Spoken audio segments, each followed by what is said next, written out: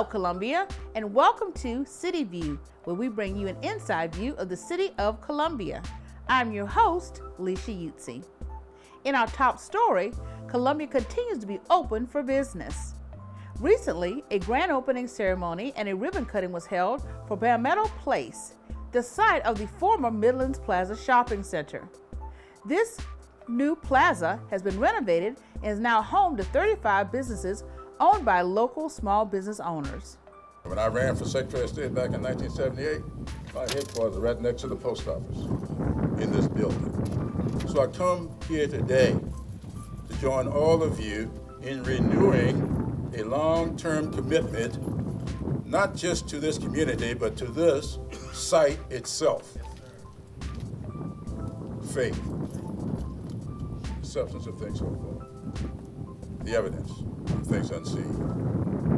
You may not see it today, but I have faith that you will in the not too distant future. And now, we continue to be open for business on the other side of town. We're in Five Points at the new Falafel King location, which recently opened at 2020 Gervais Street.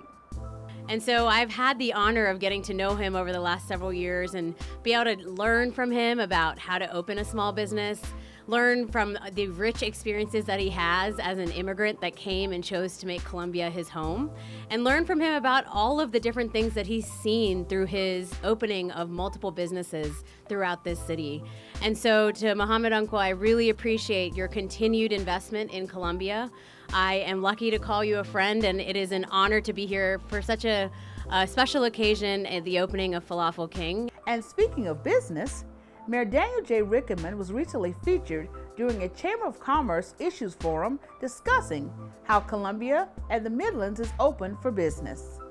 I will tell you, every day we're getting up, we're trying to figure out what we can do to improve the quality of life here in Columbia, and we've adapted open for business, open for innovation, open for suggestions, open for dialogue, truly an open community, trying to be very transparent and deal with the issues that are before us. And you've seen as we've started. And not only are we open for business, but we're also open for sustainability. Columbia has recently been doing the best it can to go green and stay green. Recently, Mayor Daniel J. Rickenmann was a featured speaker during the Climate Ready Conference, which was held at USC and sponsored by the city's Climate Protection Action Committee. Well, so often the conversation on climate change focuses on the global level or the national level or the state level, but municipalities are really important too. So cities and counties, they're on the front lines when you have extreme heat events or flooding, and they're the winners or the losers in the new green economy. So this conference is about focusing on what's happening at the city level, what needs to happen at the city level, and what kind of options and possibilities we have here for Columbia. And speaking of going green, the mayor went from talking about sustainability to actually planting wildflowers during the annual wildflower planting recently here in our city. This is one of two sites in the city where part of our overall beautification plan that we're going to continue to plant and create something for people to look at as they come in and go, wow, that's incredible.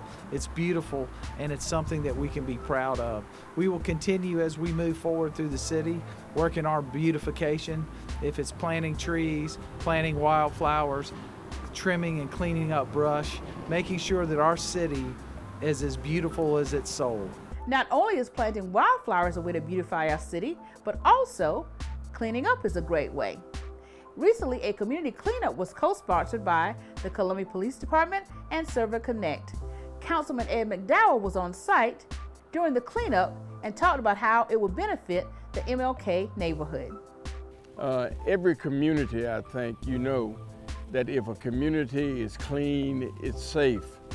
So in addition to all of those things that are taking place, we are just thrilled to have our CPD officers with us today.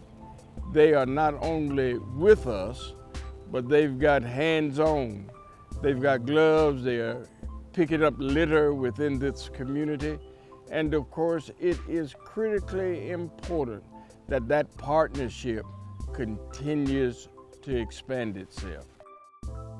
And as we continue our green theme, recently the city's Climate Protection Action Committee, along with Parks and Recreation, hosted a tour during Earth Hour.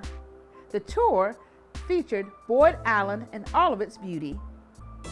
And Earth Hour tries to draw attention to things that we can do for climate change and also how it impacts the environment and the plants, the diverse plants on the island can kind of help too.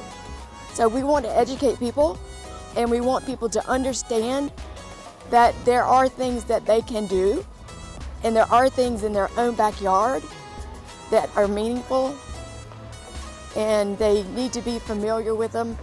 And this is a treasure, truly.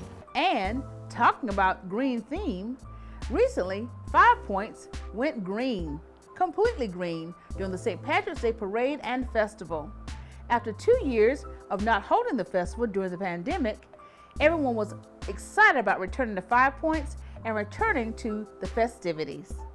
One of the highlights of this year's festival and parade was our Grand Marshal. Mayor Daniel J. Rickerman was the marshal for this year's parade, and he was joined by City Council members Aditi Bustles and Councilman Will Brennan. Well, that wraps up City View, where we have brought you an inside view of the City of Columbia.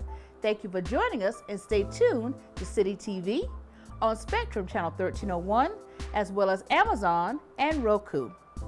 Also, connect with us on our social media platforms on Facebook, Twitter, and Instagram, and visit our website 24 hours a day for your information connection. As always, we thank you for joining us, and remember, we are Columbia.